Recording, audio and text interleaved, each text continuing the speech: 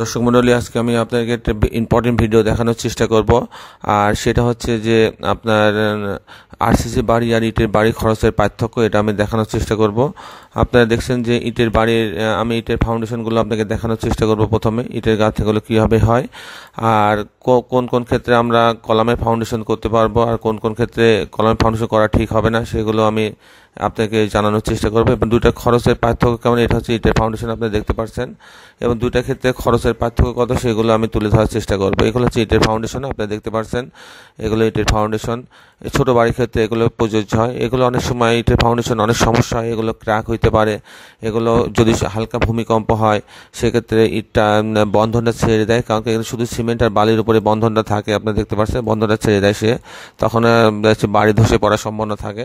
এই জন্য আমরা সাধারণত বড় বাড়ির ক্ষেত্রে এগুলো অ্যাভয়েড করার চেষ্টা করি। এরকম ছোটো বাড়ির ক্ষেত্রে ইটের গাঁথনি হইতে পারে 1-2 তলার ক্ষেত্রে, সর্বোচ্চ 3 তলার ক্ষেত্রে করা যেতে পারে, কিন্তু তার উপরে গেলে আমার মনে হয় ইটের গাঁথনির সিদ্ধান্ত না নেওয়াই উচিত হবে।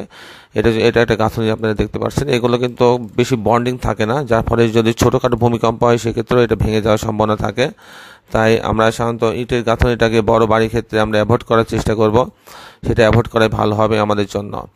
আর আরসিসি যেটা ফাউন্ডেশন, সেটা আপনারা তো দেখছেন, আপনার এগুলো সম্পর্কে ধারণা আছে যে এগুলো অনেকটা এরকম হয়ে থাকে।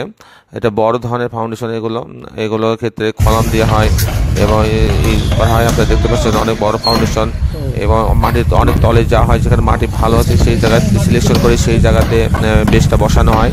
আর এখানে এটা আপনারা বেসটা দেখছেন যে বেজে অনেকগুলো রড দিয়ে হয়েছে, তার উপর কলাম মাটাম করে দেওয়া আছে, কলামে অনেকগুলো রড দেওয়া আছে, যার ফলে যদি ভূমিকম্প হয় তখন এটাকে ধরে রাখার জন্য চেষ্টা করে। এদের মধ্যে একটা বন্ডিং থাকে।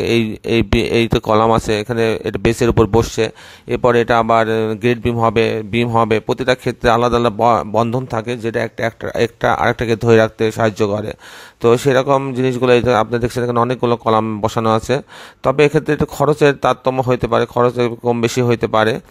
সেটা কি কত কম বেশি হয় আমি সেটা দেখানোর চেষ্টা করব। আর এটা সাধারণত আমরা যখন কোনো বড় বাড়ি করব তখন আমরা এই ধরনের কলাম ফাউন্ডেশন দেওয়ার চেষ্টা করব। যদি আপনি মনে করেন যে আপনার বাড়িটা হচ্ছে এরকম একটা বহুতল বাড়ি আপনি করতে চাচ্ছেন, আপনি 6 তলা বাড়ি করছেন, কিংবা 3-4 তলার উপরে যখন বাড়ি করতে যাবেন, তখন আমাদের সিদ্ধান্ত হবে তখন এটা কখনো ব্রিক ফাউন্ডেশনে যাওয়া ঠিক হবে না। যত খরচে কিছু তারতম্য হয়, কিন্তু এটা লোড বহন করার ক্ষমতা থাকবে না। যদি কোনো ভূমিকম্প হয় সেক্ষেত্রে এটা বসে যাওয়ার কিংবা ধসে যাওয়ার সম্ভাবনা থাকে। তো দর্শক মণ্ডলী, এখন আমি চেষ্টা করব আপনাকে দেখানো যে দুটো খরচের পার্থক্য কেমন আছে এবং কী কারণে আমরা একটা থেকে আরেকটায় যাব না। আর তার আগে আমি আপনার কাছে অনুরোধ জানাচ্ছি, যারা এখন আমার চ্যানেলটা সাবস্ক্রাইব করেন না তারা দয়া করে আমার চ্যানেলটা সাবস্ক্রাইব করে নেবেন, তাহলে আমি প্রতি পর্বে যে ভিডিওগুলো দিই সেগুলো আপনারা দেখার সুযোগ পাবেন। আসুন দর্শক মণ্ডলী, আমরা এখন ভিডিওটি দেখি। আরসিসি বাড়ি ইটের বাড়ি খরচের পার্থক্য। আরসিসি বাড়িতে 15-20% খরচ বেশি হয়। আরসিসি বাড়ি বলতে আমরা যেটা কলামের বাড়ি বললাম, কলাম বিম দিয়ে যে বাড়িটা, রড দিয়ে ঢালাই দিয়ে যে বাড়িটা, তাকে আরসিসি বাড়ি বলা হয়। আমি আবারও বলছি, আরসিসি বাড়ি বলতে আমরা যেটাকে আমাদের রড দিয়ে ঢালাই, বেস, ফাউন্ডেশন, ফুটিং করে, বিম করে, কলাম করে যেটা করা হয় সেটাকে হলো আরসিসি বাড়ি। আর যেটা ব্রিক দিয়ে করা হয়, যে ব্রিকের গাঁথনি নিচ থেকে উঠে এসে যেখানে কোনো রড দেওয়া হয় না, যেমন 40 ইঞ্চি 30 ইঞ্চি ফাউন্ডেশন দিয়ে আস্তে আস্তে উপরে উঠে 10 ইঞ্চি করা হয়, এগুলোকে বলে কলাম ফাউন্ডেশন, বিম ফাউন্ডেশন। তো বিম ফাউন্ডেশন আমরা তো একটু আগে আমরা দেখলাম যে বিম ফাউন্ডেশনটা কেমন হয়ে থাকে। এগুলো হচ্ছে বিম ফাউন্ডেশন, আমি আরেকবার দেখানোর চেষ্টা করি। এগুলো হচ্ছে বিম ফাউন্ডেশন। তো এই হচ্ছে যে ব্রিক ফাউন্ডেশন। তো এইগুলো হচ্ছে যে ছোটো বাড়ির ক্ষেত্রে আমরা এগুলো ব্যবহার করতে 2-3 তলা বাড়ির ক্ষেত্রে হলে সুবিধা হয়। আর কলাম ফাউন্ডেশন তো আমি একটু আগে কলাম ফাউন্ডেশনটা আপনাকে দেখিয়েছি, যে কলাম ফাউন্ডেশন যখন বড় বাড়ি করবো সেক্ষেত্রে আমরা কলাম ফাউন্ডেশনে যাবো, এটাই হচ্ছে নিয়ম। তো এটা হচ্ছে কলাম ফাউন্ডেশন। যাক দর্শক মণ্ডলী, আমি এগুলো দেখানোর চেষ্টা করলাম। আর আমি খরচের হিসাব দেখানোর চেষ্টা করলাম যে আরসিসি বাড়ি যেটা রডের বাড়ি হবে সেটার জন্য 15-20% খরচ বেশি হয়। তার মানে যদি আপনার 10 লক্ষ টাকার যদি আপনার কাজ হয় তাহলে 2 লক্ষ টাকা হয়তো আপনার বেশি লাগতে পারে। আর যদি 20 লক্ষ টাকার কাজ হয় তাহলে হয়তো আপনার 4 লক্ষ টাকা বেশি লাগবে, যদি আপনি আরসিসির বাড়ি করে থাকেন। তবে তাছাড়াও আপনি কখনো 5 তলা, 6 তলা, 7 তলা, 8 তলা বাড়ি ব্রিক দিয়ে করা কখনোই সমীচীন হবে না, কারণ কি এটা হালকা ভূমিকম্প ফেটে যেতে পারে, আলাদা হয়ে যেতে পারে। আমি যেটা দেখালাম, এটা একটু আগে যে ছবিটা দেখালাম, যে এটা কী করে আলাদা হয়ে যায় সেটা আপনাদের দেখানোর চেষ্টা করেছে। আরও কিছু ভিডিও আছে। এটা আপনারা দেখতে পাচ্ছেন যে এটা আলাদা হয়ে যাচ্ছে, আস্তে আস্তে ফেটে যাচ্ছে। এটা ভূমিকম্পের কারণে এগুলো হয়, কিংবা দীর্ঘদিন বিল্ডিংয়ে থাকার কারণে এটা হতে পারে। তো খরচের হিসাবটা এরকম যে আরসিসি বাড়িতে 15 থেকে 20% খরচ বেশি হবে ইটের বাড়ি থেকে। ইটের বাড়িতে নির্মাণ সময় কম লাগে। ইটের বাড়িটা কিন্তু আবার তাড়াতাড়ি কাজটা করা যায়, কারণ এখানে সময় বেশি লাগে না, শুধু গেঁথে গেলে হয়।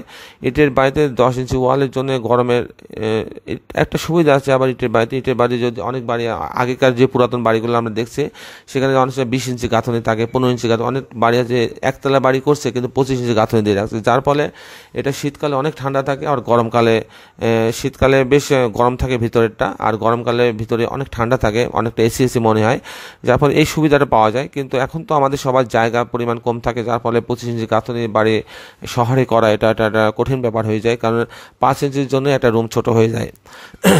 আর যাই হোক, এটা একটা সুবিধা আছে ইটের গাঁথনির বাড়িতে। ইটের গাঁথনির বাড়িতে সুবিধাটা একটা, সেটা হচ্ছে আমরা যেটা বললাম যে আপনার গরমের কালে ঠান্ডা থাকবে, ঠান্ডার সময় শীতল থাকবে। ইটের বাড়িতে 10 ইঞ্চি ওয়াল ব্যবহার করা রুমের জায়গায় 10 ইঞ্চি কমে যাচ্ছে, এটা তো আমি বললাম। ইটের বাড়ি অপেক্ষা আছে বাড়ি মজবুত হয়, অবশ্যই ইটের বাড়ি অপেক্ষা আরসিসি অনেক মজবুত হয়, এবং বহুতল বাড়ির ক্ষেত্রে অবশ্যই আরসিসি বাড়ি করতে হবে।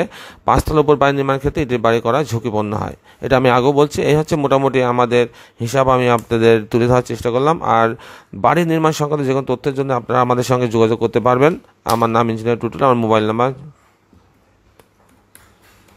01783906912। আপনারা আমাদের সঙ্গে যোগাযোগ করতে পারবেন।